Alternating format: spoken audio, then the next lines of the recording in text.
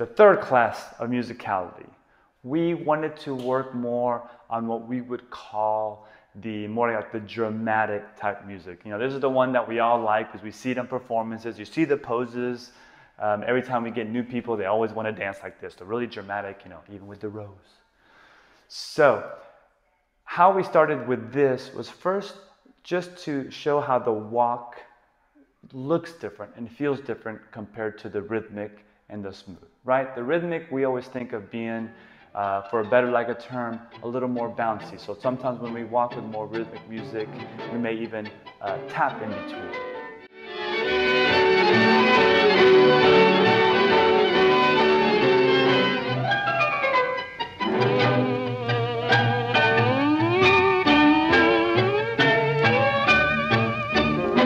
For the smooth style, well, the smooth style, the word in itself says it. It's smooth. We always think of that as being something maybe in our heads or emotion like more romantic. So I wouldn't probably tap in between every single one. The steps themselves, the collecting would naturally be smoother. It wouldn't be a sharp staccato type movement.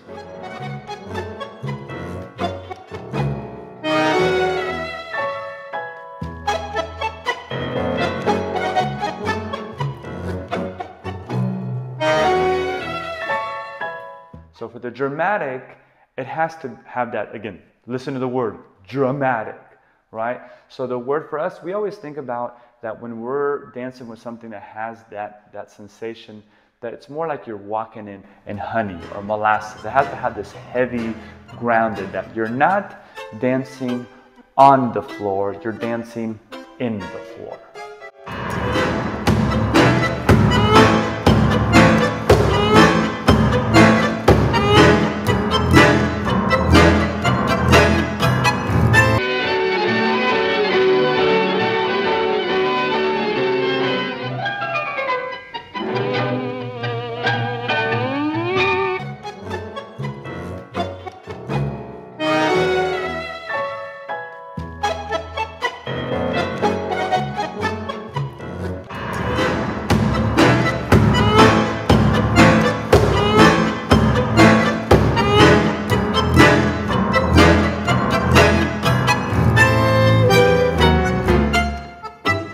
Second part of that class, we started telling everybody to start listening to music and notice those moments of when it has that heaviness, the boom, especially when you talk about like pugliese, right? That has that boom, like they say,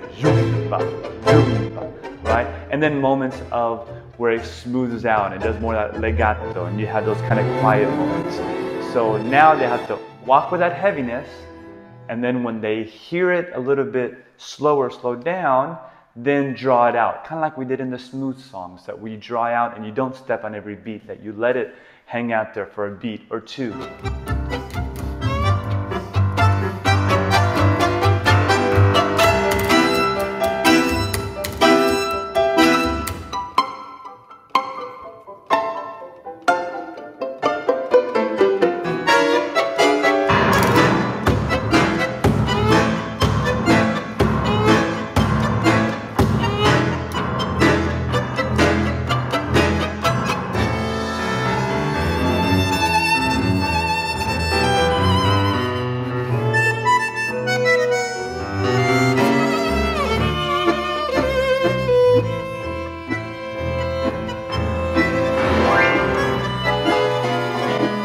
The nice thing about more dramatic or music that does change a lot of that even if you're there for 4, 5, 6 beats, it still looks like you're dancing to it, as long as you're not standing there just like a statue.